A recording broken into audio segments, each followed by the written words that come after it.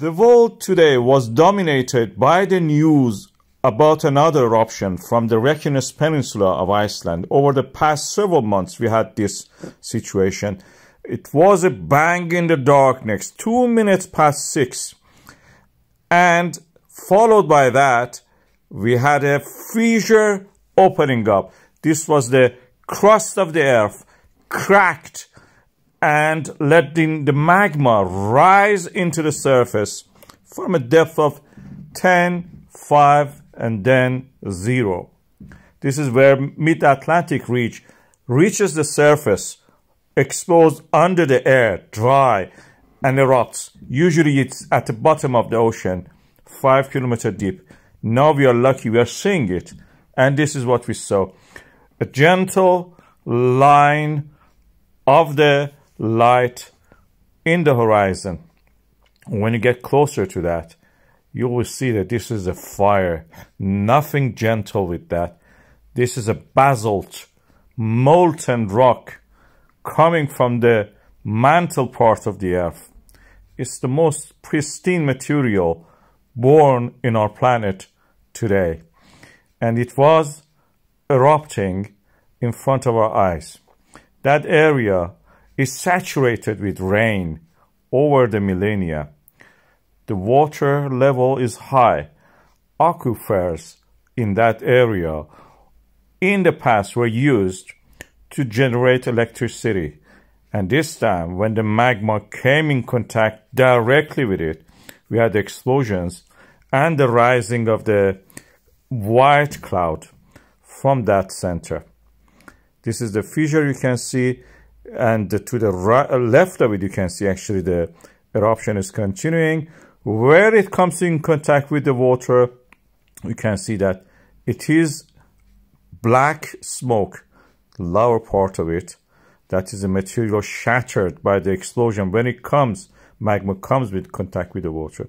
Like Hungatunga, the biggest eruption we have seen in the history of the humanity probably. And this eruption created the what we call a slag, bigger pieces of the ash we can call them, which reached 4 kilometers away in the town of the Grindavík. We were able to sample it.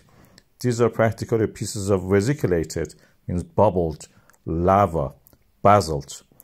I have several videos about when the lava reaches the sea or comes in contact with the water, what happens. Watch them, please.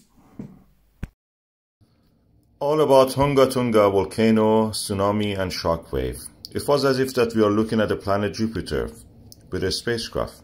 Suddenly we saw a plume of bright eruption as the Earth terminator, shadow terminator, passed over the Pacific Ocean, southern parts of it. Then, when you look at it carefully, you see this. A huge cloud of ash rising from the sea. Different images you can see it. Of course, in the original image, you didn't even need to magnify it. It was just there. You could easily pick it up. And the night falls on it. That's from another angle, from another satellite. Our seismographs are able to pick it up in the Alaska. And the shock wave was heard also. And as you can see, this is what we saw. We had an eruption, we had lightning even, a huge ash cloud, and 500 kilometers away, this.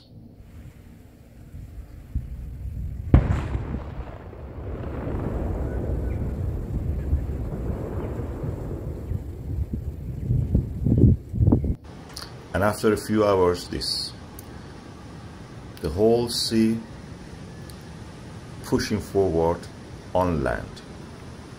This is not a wave, this is tsunami, a Japanese term that is used for this kind of earthquake induced or shockwave induced waves coming to land. This will not stop. They will come several times and they can spread everywhere.